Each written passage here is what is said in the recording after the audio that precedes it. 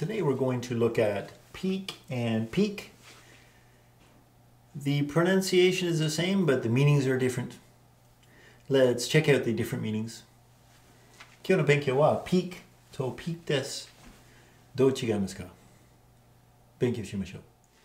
Peak and peak have exactly the same pronunciation, so it's difficult to distinguish between them both.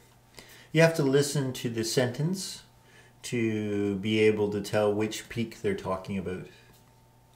The spelling is different, P-E-A-K and P-E-E-K, but the pronunciation is exactly the same. P-E-A-K, its first meaning is a mountain peak. The highest point of a mountain is the peak of the mountain. Number two is a projecting pointed part. On anything, the pointed part of something, if you whip eggs, whip egg whites, you can make a peak on the egg whites. The highest point of that is a peak.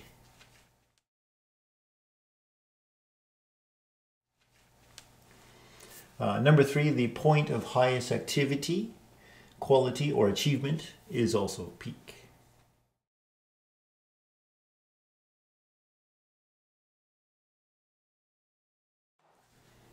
The next word is P-E-E-K, to look quickly or furtively. Quickly means I quickly look at something and look back.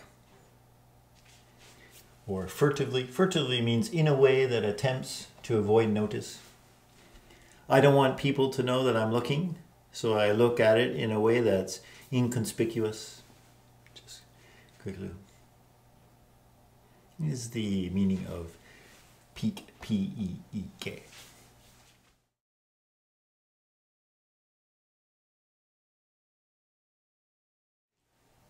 日本語で言うと、1番目は山の一番上、山頂。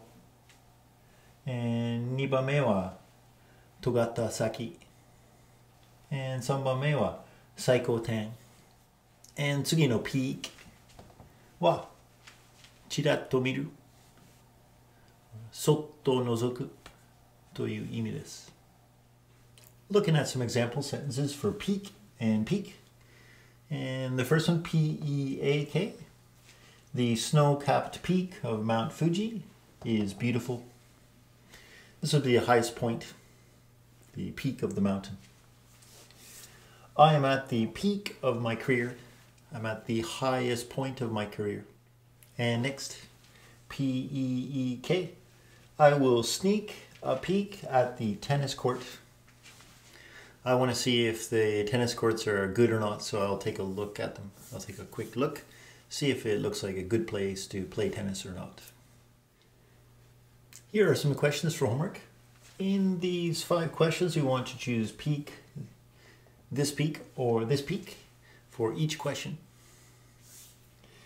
Please put your answers in the comments below and I'll check those for you.